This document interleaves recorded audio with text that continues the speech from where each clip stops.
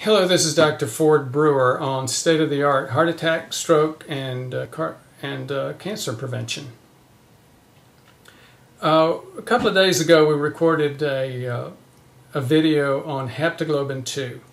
Maybe I got a little too deep. Maybe I need to remake it. But I enjoyed it, and we had a lot of fun talking about why haptoglobin 2 is the major risk for diabetics. That and having their glucose out of control. Just remember, haptoglobin 2 is a genetic variation.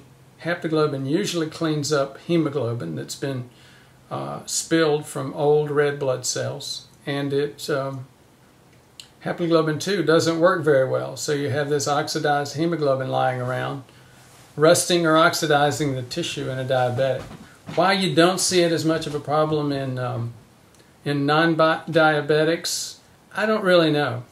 I will say this, that part's not totally true. There is a precursor for haptoglobin 2 molecule called zonulin.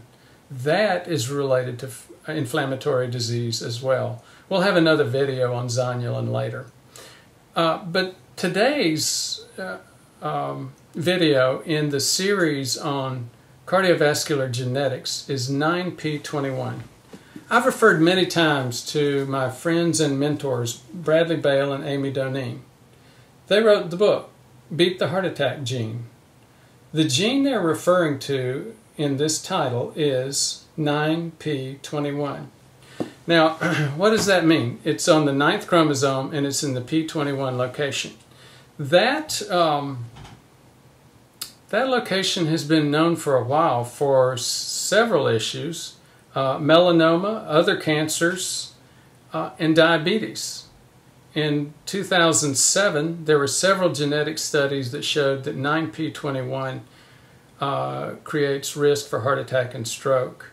It appears to create risk in mechanisms other than association with diabetes, but diabetes alone would be enough. As you know, diabetes is our biggest growing risk factor for heart attack and stroke. Now, maybe you're thinking, well, you know, I probably don't have that. That's probably unusual. Well, I personally have it. I'm homozygous for it, so I've got a lot of risk for it. And guess what? The allele frequency is 50-50. So in other words, 1/2 of the human gene pool has the dangerous type of 9p21. So that in and of itself is a little bit of an oversimplification, but again, I've carried us too far down the road maybe already in terms of understanding it. The bottom line though is very, very many of us, over half of us, have some association with 9p21, the heart attack gene. So it's sort of like in the movie, I think it was Dirty Harry, and he points the gun at the fellow's face and he said, "Are you feeling lucky?" We're not very lucky with 9p21.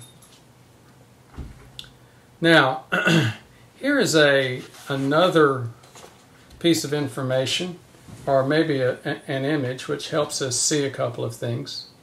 As you see, this is chromosome number 9, and this is location p21. As these genes do, they unravel and then they become transcribed. This is one potential mechanism for the increase in risk. I can tell you more recent research would indicate that this may be more of a control gene. In other words, it actually exerts its problems by controlling the demonstration and the transcription of other genes within the genome.